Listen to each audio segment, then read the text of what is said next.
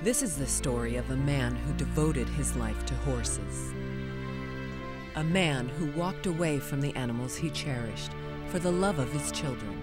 But when his life changed in one fleeting moment, it would be a horse he turned to. A horse in a life and death struggle that everyone gave up on. Together, they healed one another.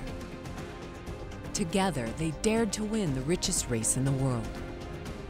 His name is Bill Casner, and he is well armed.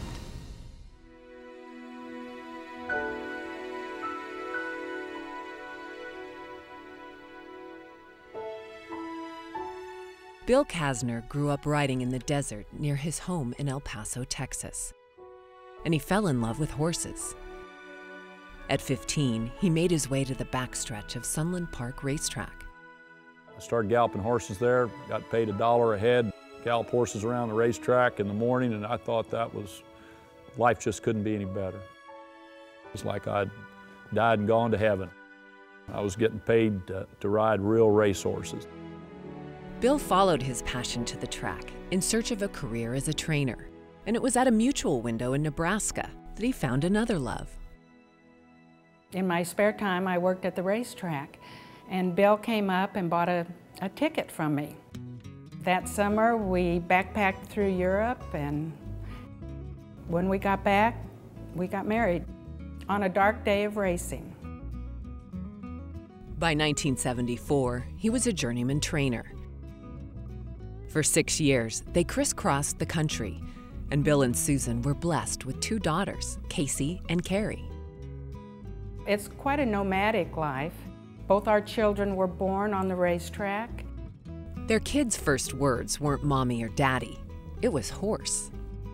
I started saying hoss, hoss, hoss, something like that, and then I got the R in horse, and I've been saying horse the entire time, and that was before mom or dad or anything else. As a father, it's always fun if your children have the same passions that you do, the same interest. The main thing you want is for your children to find something that they enjoy. For Casey, it was soccer. For Carrie, that was horses. She loved going to the horse races.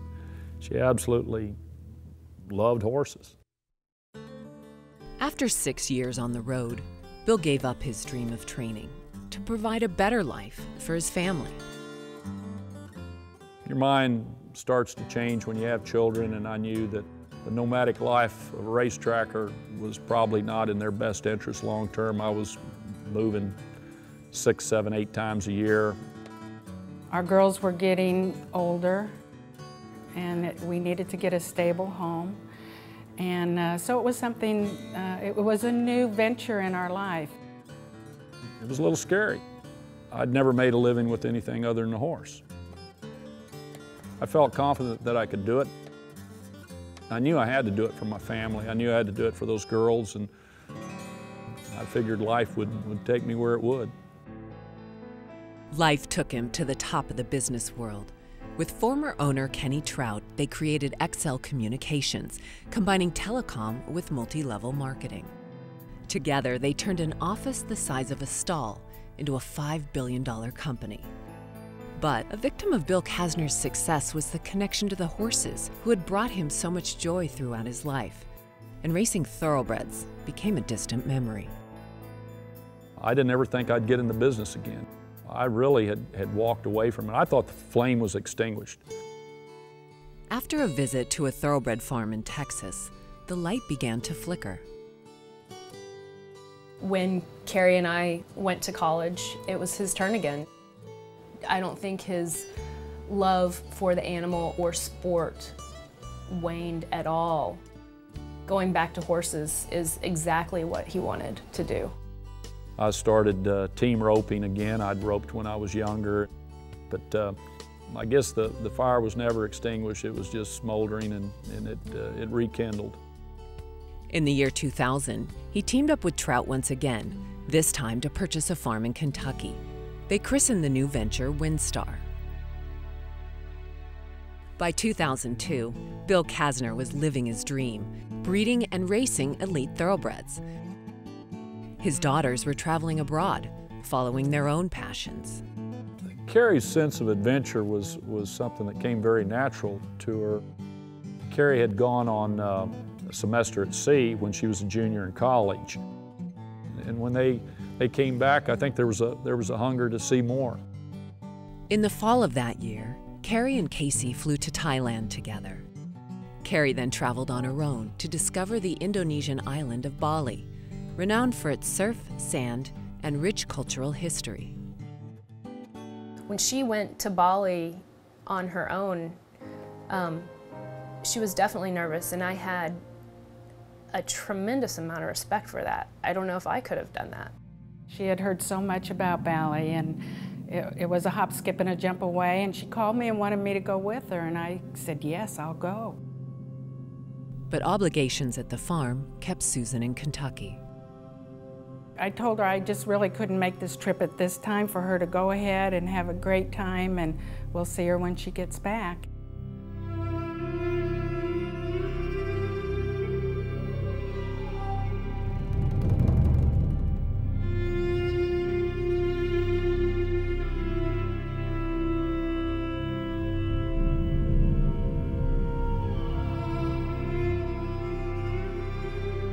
When I heard that, one of the biggest, most popular nightclubs in Bali had been bombed, and there were a lot of casualties,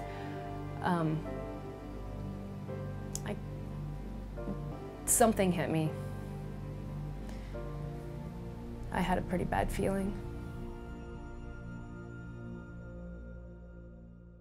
In the confused aftermath, with tourists fleeing the island, Bill Casner, his wife Susan, and family friend John Guider flew to Bali in search of Carrie. I didn't know what we would find there. Bali was a crime scene. It was a place where a terrorist had attacked. We had no idea what the aftermath would hold. It was definitely a horrific sight, but it was nice to see where she had been, the previous 2 days, the room that she was in, and her swimsuit was still hanging on the shower head, and her things were still out, and I don't think it made it any easier, but it just sort of told a fuller story. We were so fortunate because there were parents that had gone over to try and find their children and couldn't, and it took us a long time to find Carrie in Bali, but we did. We had been over there for 5 days, and we found her on the 5th day and identified her, and were able to bring her home.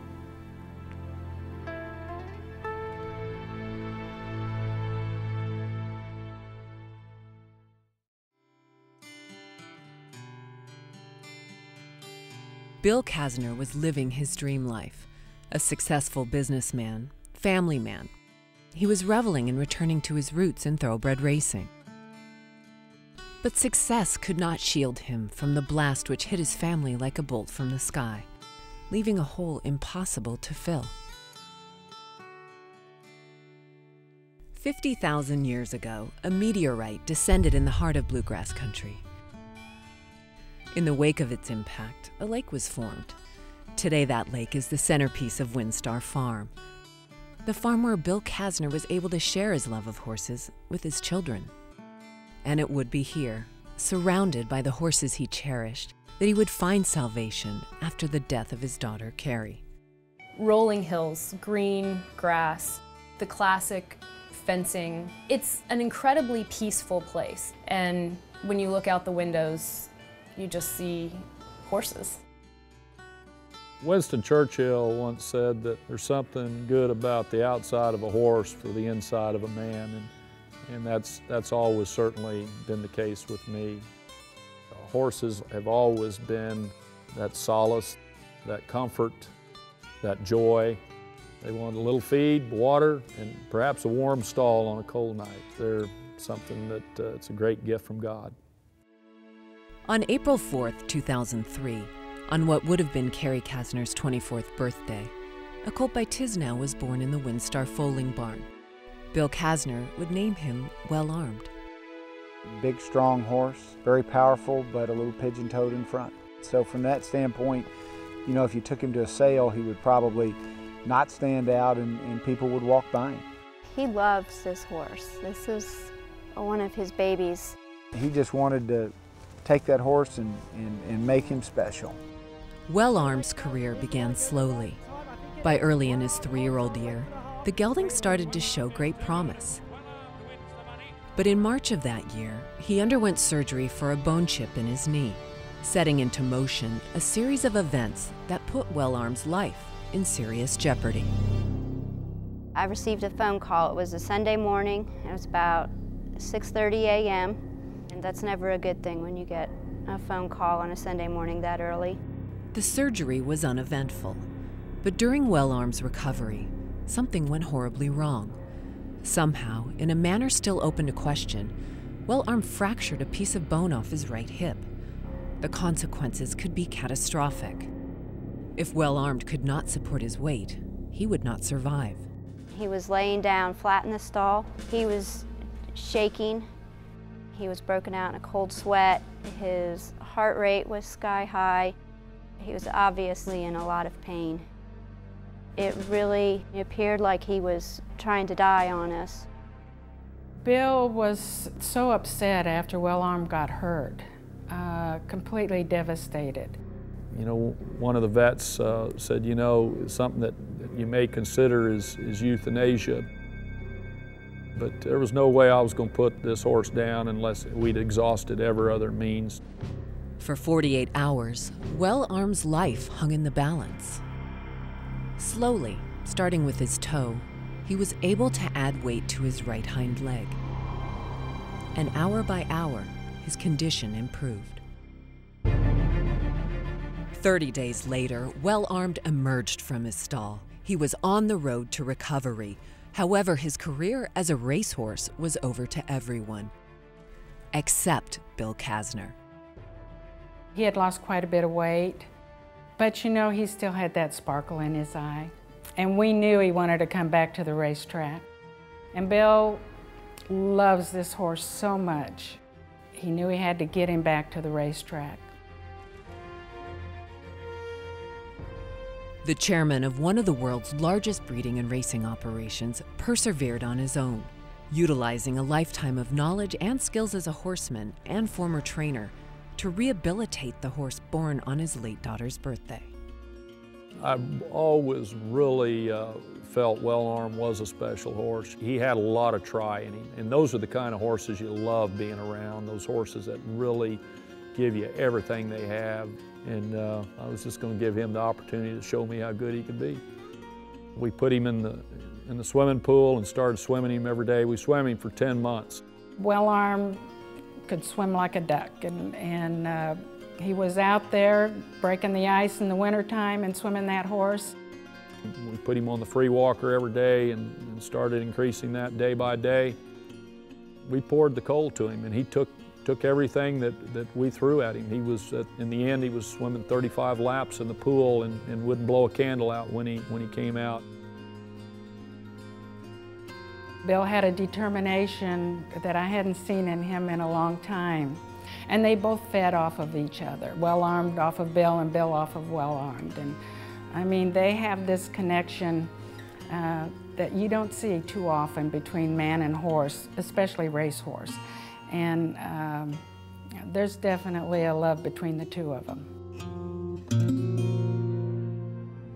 Together, they healed each other. In Well Armed, the owner found his equine soulmate. With Bill's touch, Well Armed made what can only be called a miraculous recovery, due in part to hard work, and above all, due to one man's dedication to a horse who became part of the family. And after almost a year and a half away from near death, Against all odds, Bill would try to do the impossible. Not only return Well Armed to the racetrack, but compete against the best horses of his generation. We knew this horse was ready to get on with the program.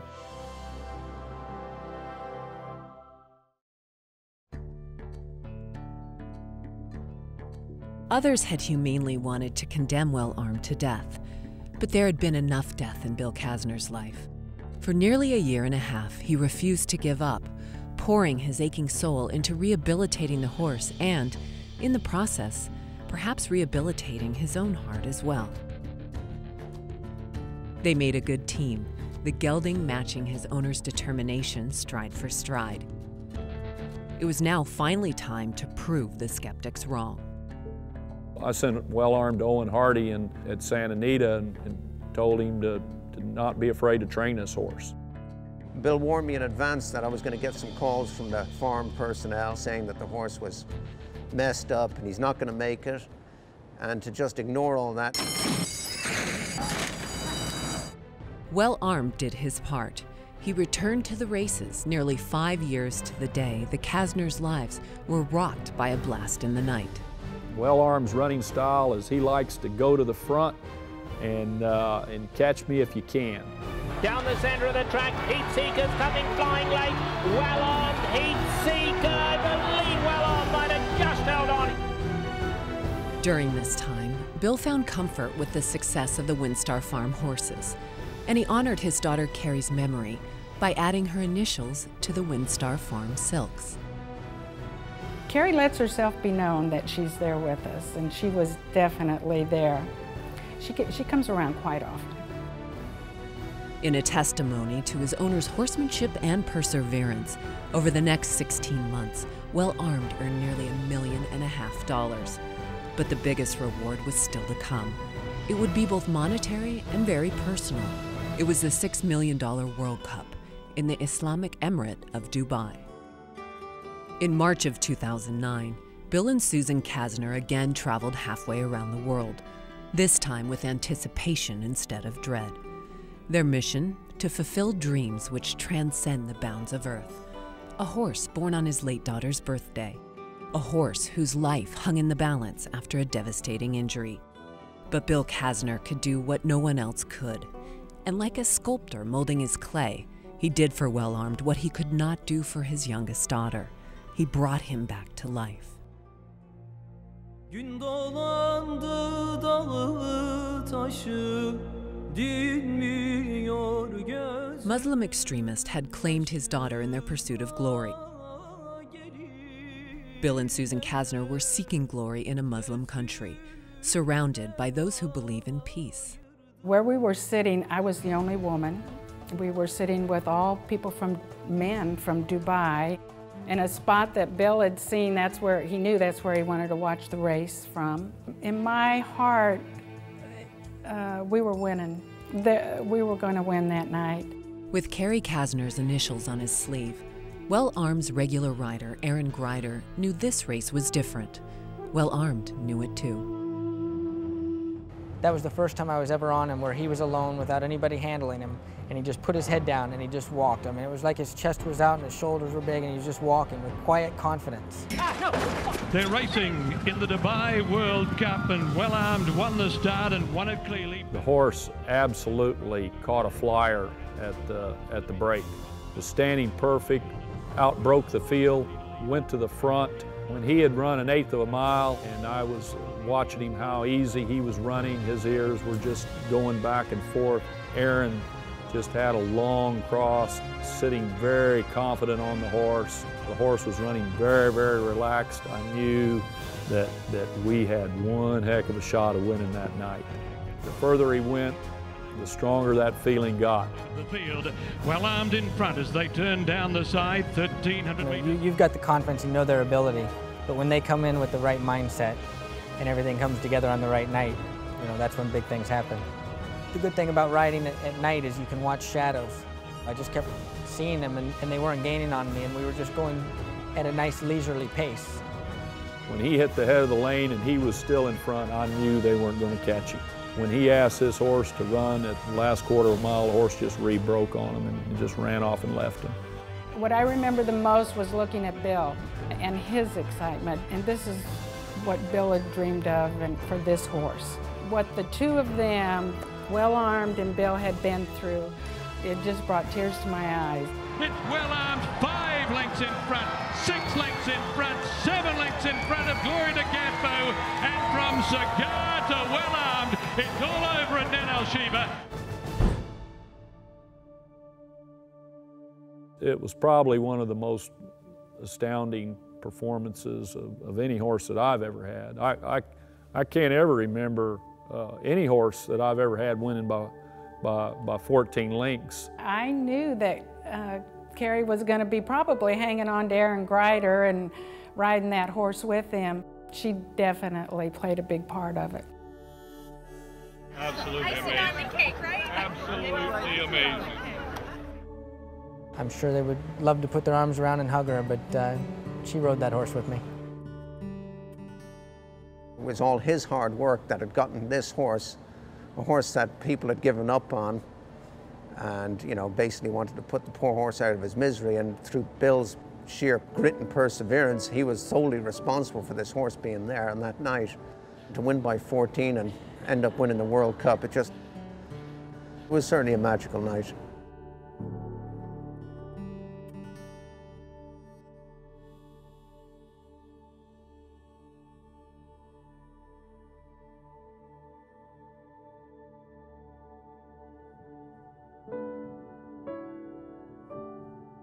Faced with the unimaginable, where it would be all too human to harbor hate, Bill and Susan Casner honor their daughter's memory by living their life as messengers of faith and understanding.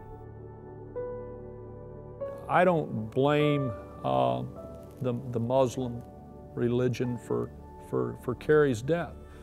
Carrie was in the wrong place at the wrong time, which anybody in this life can be. But to condemn a whole faith because of a very, very small group is totally unfair. We were absolutely incredibly blessed to have had her for 23 years. There's never a day that I don't think about her. She is with us all the time.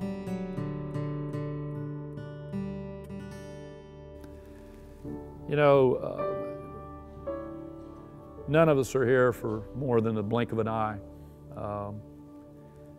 We're all on the road to eternity.